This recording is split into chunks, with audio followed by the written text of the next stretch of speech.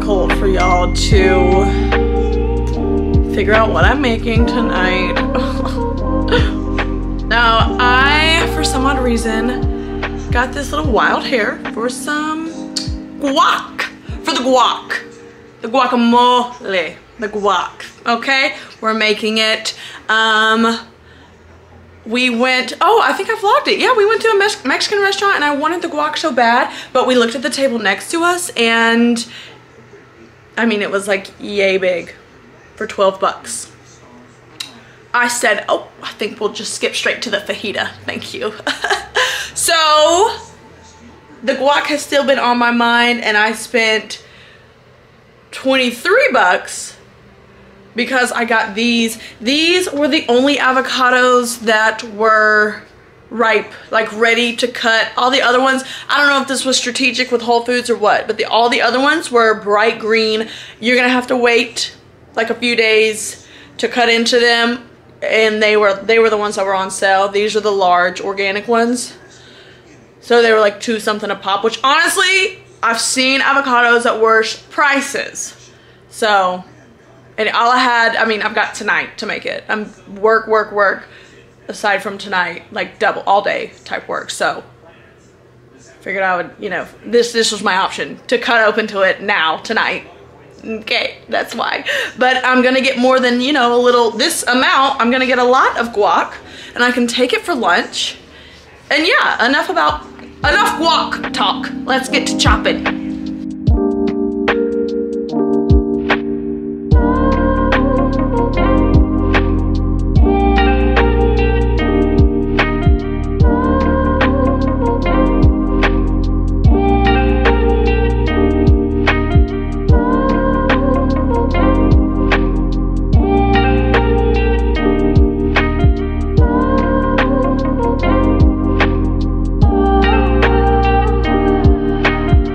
So I'm looking at these avocados and why are they so mesmerizing?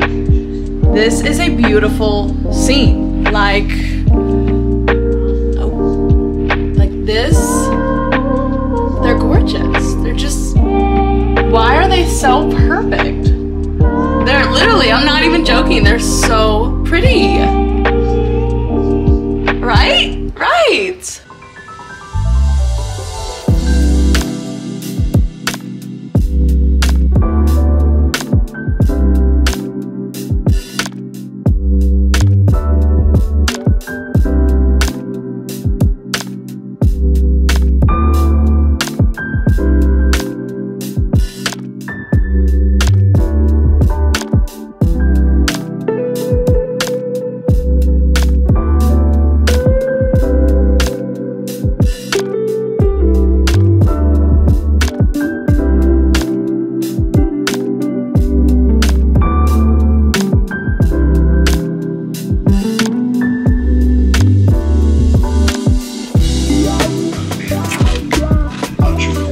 Y'all, this is literally scrum-diddly-umptious.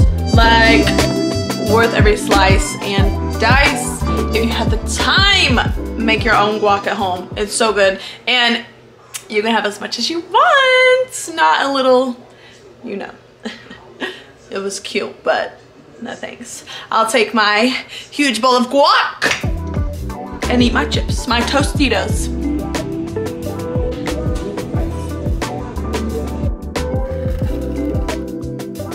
Oh my gosh.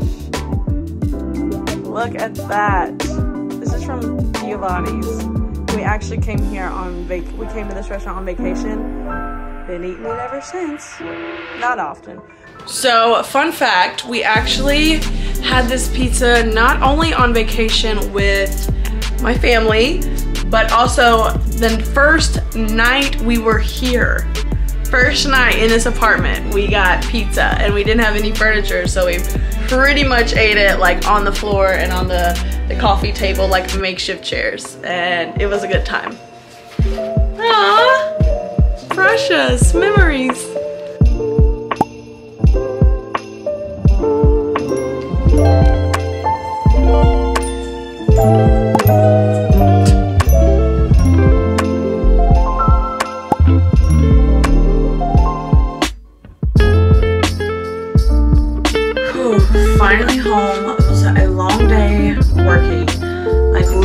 was out of here by 7:30 in the morning, and I got home, it was at like 9:23. I looked at the clock and I had walked in the door. 9:23 p.m. So it's a long day, yes. And I have a headache slightly. It's been kind of lingering all day, but you know what, I made it through. I'm happy, I'm grateful. It's time to take this makeup off. And I wanted to give you like a little update, a quick one on the new skincare that I have been using. Let's see, let's start with this, the cleanser, the Peach and Lily. This is the Ginger Melt Oil Cleanser, and we love. Really like it. It's gentle on the skin, melts the makeup right off. 3 pumps will do ya. Well, at least that's what it'll do for me. Oh, you can see how tired I am. Oh, it's okay, Holly, we've made it to bed. Just glides right off, like everything. So easy. See, it just wipes off. Now I will do the second cleanse. Let's go in with this face polisher.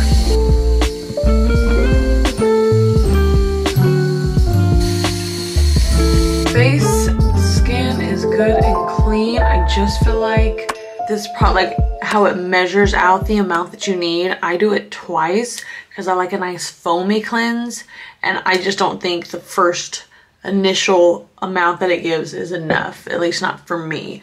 Tonight I'm actually gonna do a mighty patch for the chin, and I'm gonna do a nose one as well, just because, just let's get the gunk out, you know. I think doing it once a week for me, it's good stuff.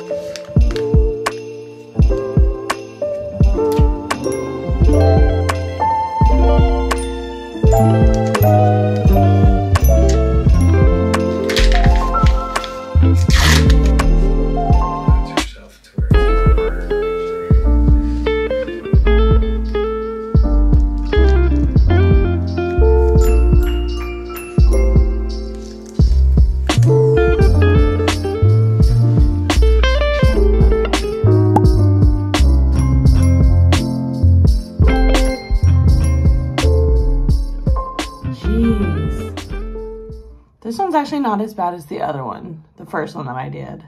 Look at all the little spots, and that's all around here. How funny. Ew. That is so gross. But I'm glad it's out. Now the chin. This one doesn't look as bad. Yeah, this one doesn't look as bad at all. Just small little spots. Okay, cool. Now I need my face to de-wrinkle before I, you know, go out in public.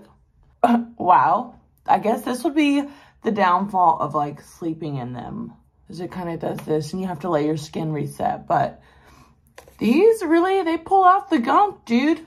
They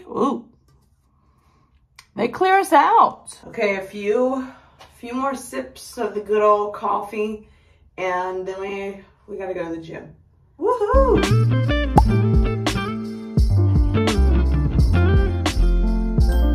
Has anybody tried this? Let me know down below. It's the Repair Leave-In Conditioner for dry to damaged hair, and it is like a $5 or $6 leave-in conditioner. So I was like, why not? I'll ask and see if anybody's had any good experiences with this. I've used their conditioner and shampoo, but not this. So let me know.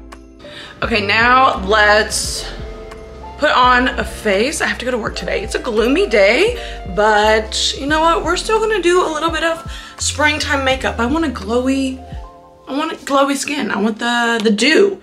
We'll bring the sunshine. We'll be the sunshine. Face is clean, but what I'm gonna use next, I like because it's not thick. Like I just mentioned, I've been using these oils. Drunk Elephant, well, that's a serum.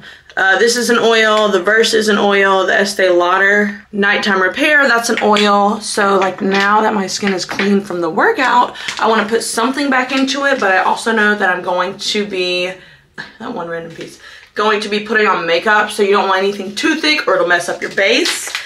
So this from Peach and Lily is the Lazy Day All-in-One Moisture Pad. So it's just to hydrate and kind of revamp your skin, and it's the serum, like the product on it, it's thin, so it's not going to cake up your makeup. Your skin's just going to absorb it. So it's just like a little pad like this, and we just wipe it right on. It'll also pick up any other like dirt spots that you maybe missed, get in the nooks and crannies, and it just replenishes your skin. And my skin will drink it up in no time. I've really been liking these. They come in handy. So many options. I don't even know like where to start. I want to pull out this. And you know what? Let's pull out this too from Valentino. It's like a really beautiful underneath the foundation, like a glow highlighter, I guess you would say. And then this is a glow tinted moisturizer, and it's really hydrating. So this drawer is more like actual foundations instead of lighter. Well, wait a second now. We've got the Glow Wish. We can't forget about her. Let's pull her out too. Oh. How could I ever forget about this classic? Let's pull this one out. This is our lineup so far. Let's see what else I have. Hold on. This drawer, I've definitely got some classics. The Healthy Glow from Too Faced. That's a good one. SPF in there. We've got the Charlotte Tilbury Flawless Filter. I cannot believe that. You know how expensive Charlotte Tilbury is, and this is what the packaging is doing? Not happy. I think that'll be plenty for like right now. You know what? Yeah, I don't want to get too overwhelmed, and I've already pulled out a bunch. So let's just start with what we have. I'm going to start with this from Sephora, the Pore Filling Primer that I love, that I don't think they sell anymore. Very sorry about that, because even though I want to be glowy and dewy, when you do a base like that and you have texture, large pores, whatever the case may be, I should have done this on my other camera. Maybe I'll switch, sorry. But when you do the glowy, dewy glass skin look and you have what I just mentioned, then it will emphasize what you don't want people looking at. So I notice with me, my porous area is right there. So we're going to make sure that is filled. Put some here too. I'm telling you, this thing is like an eraser. It's unreal. Sorry, you can't really see it that well because this camera has like a soft focus effect on there. So like you can see, yeah, when I get closer you can see. Making sure the pores are filled is very important for a nice glass skin look. Now, girl, we got options. I can't decide which one. This is a little too dark for me. We're gonna go ahead and X that out right now. This is too dark for me in March. Maybe in the summer you'll see me wearing this one, but which one is this? Shade 2 Fair Light. Maybe it's sheer. I don't know. Then we've got the Hydromaniac. We've got the Glow Wish. We've got the Hollywood Flawless Filter. This one too, the smaller one.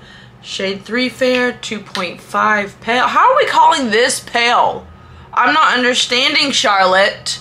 You know what? I may mix these two. Hydration Station because it's still kind of chilly out and my skin's been dry because of the winter, and this because I just want to see, I want to fall back in love with it. Let's do it. Smells good. Let me go ahead and... Okay, look at that glow. Just wanted to see what it was about. Though I don't really have that much time to be lollygagging around with makeup.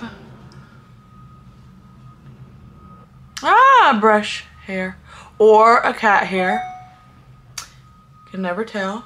Okay, so she is really gorgeous. I don't remember like how well she lasted or anything, but on the other, I'm gonna use them both. Like I'm gonna mix both of them on my full face, but on this side I want to see what the Hydromaniac, on this side I want to see what the Hydromaniac looks like by itself.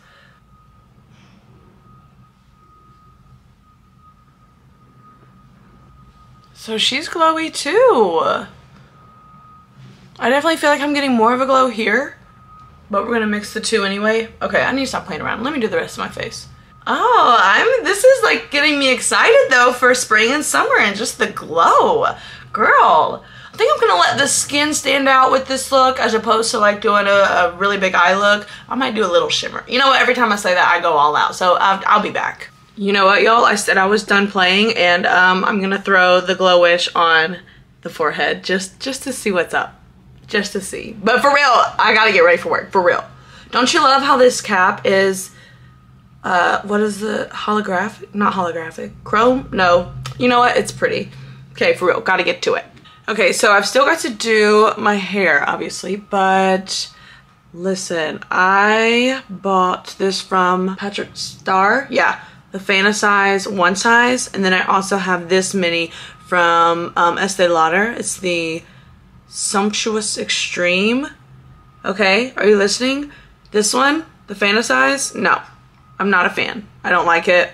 Not a huge fan of the formula. And also, you know what? It may be the size because this is so small from lid to the actual wand is so you can't really, and like the fact that the barrel is thicker, you can't really like, I don't know, I feel like it kind of gets in the way of itself. So, and it's a thicker formula. So my lashes tend to look better and the outcome tends to be better when it's a wetter formula and a slimmer brush with actual bristles and not the, you know, whole plastic wand. Some people, it works better like that, but just in my opinion, I wouldn't get the full size of this. I'll probably get the full size of this. Y'all, look at this cute little jumpsuit that I found. Tag still on it, very typical. Looks like it's a little revolve piece. It's cute. I haven't figured out the shoes yet, but you can't really see the detail. Okay, for one, we love pockets, has pockets. The little one shoulder, so cute. It's got like a drawstring here, and like the fabric, it's kind of a sweatery material. I'm gonna put a blazer on just for work purposes. I don't know about the one shoulder, but on a normal day, if I wasn't going to work, absolutely. I would definitely just kind of keep it cute and one shouldery, but today, for professional reasons, we're gonna put on a blazer and cute little shoes and clock in. Okay, I'm going to quickly pack my lunch. I've got to brush my teeth and put lipstick on. I've got the rest of my outfit ready to rock. For lunch, I'm taking Tostitos, hint of lime, delish, and I'm taking the guac that I made the other day and a spoon so I could stir up the guac, and I even took into account that my chip, if it breaks, you know, I'm bringing a spoon so I can just scoop and crunch, right? So this will be my little 30-minute food break. My little lunch pail, even though it's not a pail, even though it's not even a lunch bag. It's just easy to carry it, and yeah, it gets the job done.